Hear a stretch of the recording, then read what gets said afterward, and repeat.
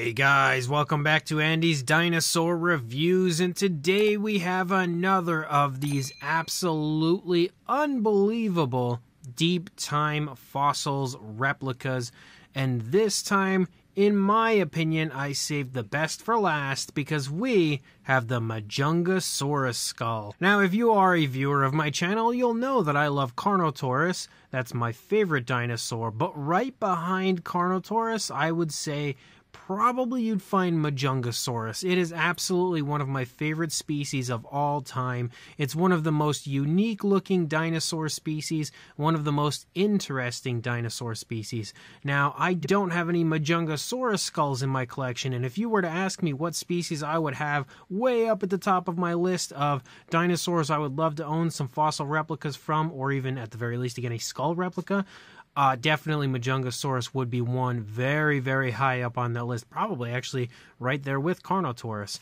And again, you can see that just like with the others, it is unbelievable. It looks so legitimate. It looks so real, like a straight up, not even a replica, like a straight up skull that you would find in a museum. It is so unbelievably beautiful. Like, words don't do this justice, or in general don't do the deep time fossils replicas justice. And just like with the others, I've got myself some stickers, but this time we actually have two stickers. You can see one of which is the skull that we are looking at here in sticker form with some little, pink around it kind of leaking down, and then a white kind of border around that. But then we also have another one that is almost the same image, but with the pink we also have Majunga up here at the top, and then love down here at the bottom. That is awesome, and these stickers would go so good with this as far as a display goes, and you bet your bottom dollar that I love Majungasaurus. So the stickers are really cool. Of course, the skull is out of this world, so let's go ahead and jump straight to a closer look at it, and we'll check it out from there. So actually getting this skull replica up close and personal, you can really see how nice and impressive it is. Once you get close, and you can really see how good the detail is, how good the detail has transferred over, of course, through the scan process from the original skull. Man, this thing is seriously unbelievable. When it comes to skull replicas, I could not possibly give anybody a higher recommendation than I am for deep time fossils. These things are seriously crazy high quality. But you can see again, if we get nice and close and move through the course of the skull, you can see every ounce of detail looks so crisp and so unbelievably real, of course, considering it is a straight up cast, of course, of an original Majungasaurus skull. It's going to look as real as it gets, but just it's amazing to me how much detail it still retains through the scanning process and then through the actual casting process. Like, you can see everything is beautiful on this. You can also see, of course, actually right there is that trademark bump on the top of the head of the Majungasaurus. But you can see that they've yet again painted this out so nicely, and I love how different the paint is for each and every one of these different replicas. Like, when you look back at the Stegosaurus replica, it had a very cool mixture of browns and tans and stuff. And then you look at the Mosasaurus replica, and that was very different when it comes to the coloration, compared to this Majungasaurus, which has such a light tone of color to it.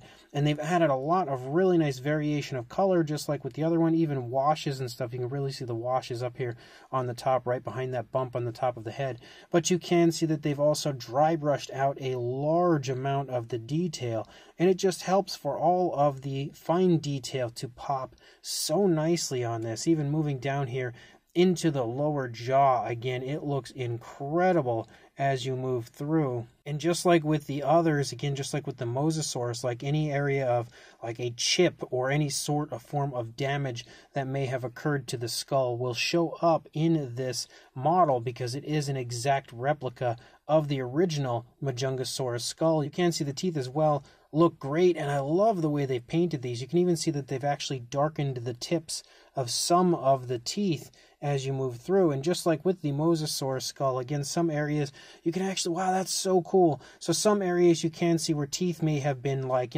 plucked out or knocked out during certain points in this dinosaur's life, right? Like right here, you can see a tooth that is broken, still within the gum line, but broken off. Here's a tooth that has been completely dislodged from the skull. But up here you can see smaller teeth that, if my camera would focus on it, that appear to be kind of growing back in, which is so unreasonably cool. Like, I didn't even notice that before. And then again, if you move here to the front, wow, that is an intimidating visual right there. Quite the set of teeth coming our way when you look at the front of the Majungasaurus. But again, as you move along the jawline, you continue to see how good the actual detailing looks. Here's another tooth right here where just the top has kind of been chipped off as the dinosaur was maybe biting, maybe battling, taking down some sort of prey. Who knows exactly why that occurred, but again, another tooth. Look at that. There's another tooth that's kind of popping out of the gum line there. As you move back, you can see a few teeth that are missing. Another tooth that's kind of popping out of the gum line. That's so unbelievably cool. Like, it doesn't get more real than it does with this type of a skull. And again, when you look at it from this side, as you move through, everything just looks so perfect on this, so high quality. This one, I actually shoved the peg up here to the point where I can't get it to move, and I tried to pull it out, and it seems like I've embedded it in there pretty good. Doesn't want to come back out, so I just kept the peg on it. But even looking here at the inside of the skull, again, there is no laziness when it comes to the Deep Time Fossils products. You can see they've even painted the inside of this out very nicely, applied dry brushing techniques and everything here to the inside of the skull as well. Again, washes and all of that fun stuff also. And then you look at it here from the back. This thing is honestly like out of this world. That thing is just awesome. And then the base is pretty much the same as we had seen for the Mosasaurus. Again, we've got the really nice wood finish for the base here. It's very high quality. We also have the nameplate here, which looks like maybe we've got a little something on it that I didn't clean off, but you can see again the Majungasaurus. You can also see we also have the small circles on the underside to make sure that it stays nice and stable on your table, doesn't damage your table. And then of course on the back, Tribold Paleontology Incorporated right there. So very nice base to go with one of the single most amazing skull replicas I've ever seen. As far as a size goes for our Majungasaurus skull, lengthwise, we'll go from the upper jaw here to the back of the skull, you're looking at about 7¼ inches or around the 18½ centimeter mark. And then for a height to the top of the bump there on the head, you're looking at just shy of 8 inches or almost dead on with 20 centimeters. And then the base is about the 6-inch mark or a little over 15 centimeters. And then width-wise, pretty much the same as what we had seen with the Mosasaurus skull, a little over 2½ inches or a hair over 6½ centimeters. For a size comparison, there is Mr. Papo T-Rex, the Attack Pack Colovosaurus, Robert Muldoon, and the Collect Day human being here next to our Deep Time Fossils Majungasaurus skull replica, and you can see it definitely has a very good, very impressive size to it. The skull is a bit larger than our Mosasaurus skull was from Deep Time Fossils. But for another comparison, there is a Mattel Velociraptor and Dilophosaurus next to our Majungasaurus to yet again show you that this does have quite the nice size to it, as well as the Safari LTDU Tyrannus, Schleich Diabloceratops, and Collect Day Deluxe Dimetrodon, a few random comparison pieces that I quite often use here for comparisons. But for another comparison,